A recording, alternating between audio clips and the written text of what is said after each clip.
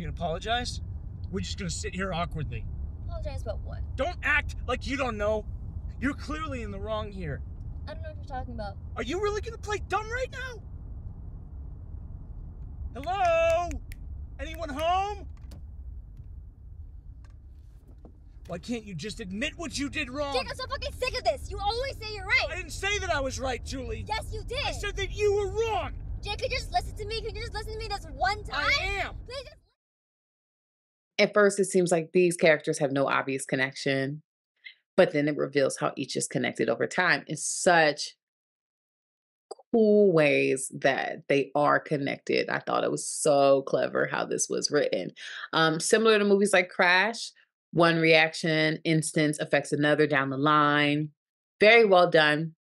It never gave away how these characters would affect one another, but in every situation, I can pinpoint the decision that they made that would have altered this day. For example, him choosing not to eat food with his mother alters the rest of their day. Her choosing to text the guy to come out and meet her alters the rest of his day. Her choosing to get out of the car with her boyfriend in the first place alters the rest of everyone else's day. You know, so there's just so many different things. The choice to shoot someone, the choice to argue over, you know, all of these things, it was so many choices. We can go on and on and on about how many choices affected someone else's choice. Just really well done. I really enjoyed it. I could have watched an even longer version of this. But even though there's a lot of foreshadowing in this, it never gave away exactly how these characters were going to sort of intersect. Fiercely violent, well told structurally. I mean, this piece had all the makings of a really well told thriller. Loved all of these separate stories and how everyone's has an invisible string connecting them all to their grisly ends.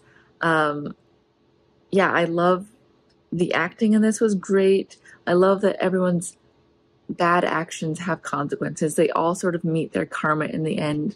All of our main characters that we follow sort of do bad things in this film and all meet their karma, although the karma in this film is a lot of the time worse than what they did. But I liked that little aspect that they were all none of them were perfect people. They were all doing something flawed and that ended in their death. And I liked the fact that we have this ripple effect throughout. Just the theme of this film being actions have their consequences. I thought it was cool. And the invisible string connecting them all, also very cool. I loved the writing in this film. Just the story itself is so well thought out. There was so much action in this film, and I thought all the action in it was executed amazingly. The ending itself was very shocking, and I didn't expect it, which I thought was a feat of this film, being unexpected and yet expected at the same time. It reminded me of like Pulp Fiction in a lot of ways, or like any Tarantino movie, really. Pulp Fiction or Reservoir Dogs or things like something like that, like a stylized crime story. And I liked it. I like Pulp Fiction, I like Reservoir Dogs, and I like Suburban Story. I like the style and the voice of these filmmakers, like the way they use the camera, the way they use dolly zooms and shaky cam and not shaky cam, and the types of shots that they choose, the visual vocabulary that they use. I really rock with. I like the overall style.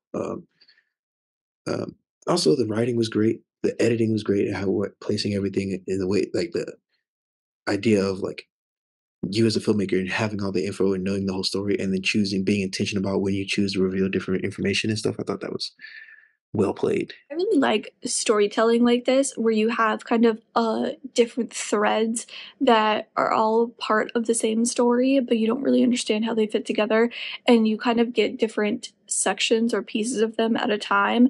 And then by the end, you kind of are getting the full picture of how they kind of interacted and how they are, you know, intersected and things like that, which I would, like I said, I really enjoy that kind of storytelling. It keeps me as like the audience really interested because I'm trying to piece things together. I'm trying to see how things are going to interact or how they're going to intersect or where, you know, things are going to kind of come to a head, where the crossover is going to be. So I really, really enjoyed that aspect of it just because, like I said, I tend to enjoy that type of storytelling. I also thought it was a really, really intriguing story. I liked that you kind of had a little bit of time jumps where you're trying to, like I said, put the pieces together and then you get more info as you continue watching and things kind of start to make more sense. Where in the beginning you're like, what is that in reaction to? What the heck is happening? Things like that. And then as you kind of move forward, you are getting all this information. You're starting to really understand the context.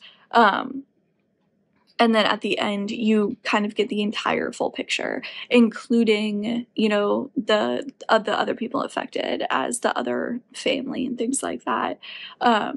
So I really, really enjoyed this. I thought it was really, really, really well done.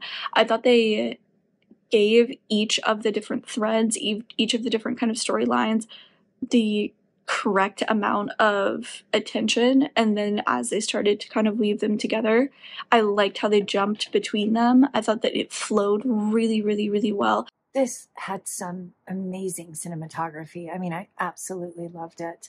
I thought all of the actors did a great job.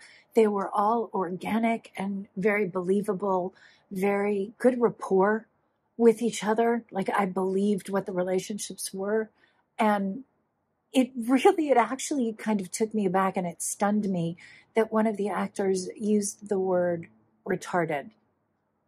I was just like, oh God, okay. But it fit his character so well.